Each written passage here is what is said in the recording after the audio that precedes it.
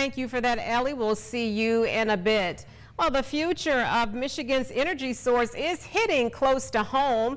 The Michigan Municipal League joined forces with the Michigan Community Solar Alliance. Both support a bill allowing community solar projects in Michigan. A recent poll shows 3 out of 4 people support the idea.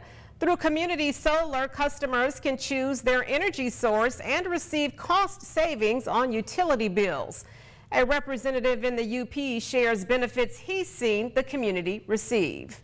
We've had churches, schools, and individuals step up and participate, and our array is 100% subscribed, and we built it the right size, and so folks are seeing savings on their energy bill with the village. LaFave encourages these types of programs in other parts of the state. He says if a rural community in the UP can do it, it can be done anywhere.